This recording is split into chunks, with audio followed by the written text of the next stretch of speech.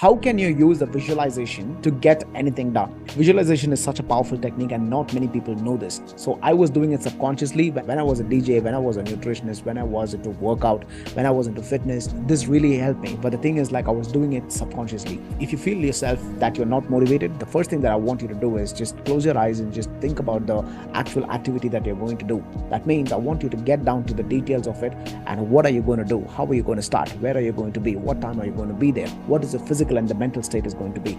It is called as a creative visualization. This is seeing the actual task in your mind before even you could start doing it. And this also helps you with your mental focus, because before even you could start off, you are actually seeing it in your mind that these are the specific things that you're going to do. Chances are highly likely you're going to stick with the plan. Use this and change your life. I'll see you in the next video. Bye-bye.